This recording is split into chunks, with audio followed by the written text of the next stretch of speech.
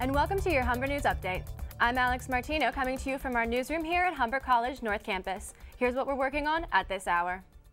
More than 700 people have been killed in a stampede during the annual Hajj pilgrimage near the holy city of Mecca in Saudi Arabia. The stampede happened in Mina, a few kilometers from the holy site of Mecca. The tragedy struck during a symbolic stoning of the devil ritual.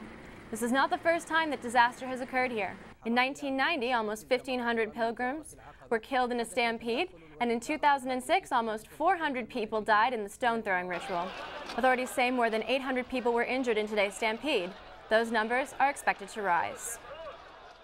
Pope Francis made history this morning, becoming the first pontiff to address a joint meeting of the U.S. Congress. Mr. Speaker, the Pope of the Holy See.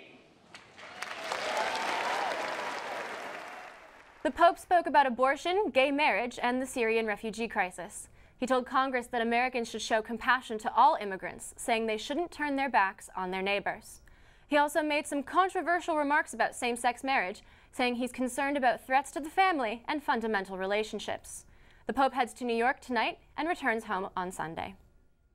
The European Union has agreed to offer €1 billion to aid the ongoing Syrian refugee crisis. EU leaders met in Brussels earlier today for an emergency summit.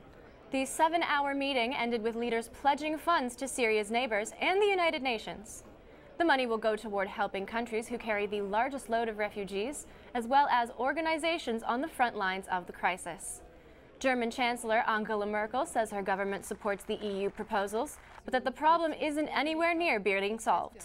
EU officials say they expect more details next month.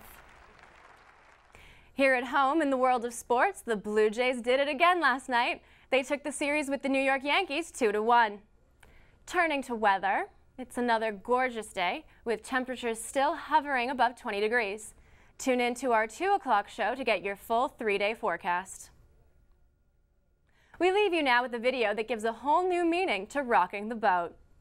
2 kayakers off the U.S. West Coast made some unexpected new friends on what has to be their most eventful open water excursion.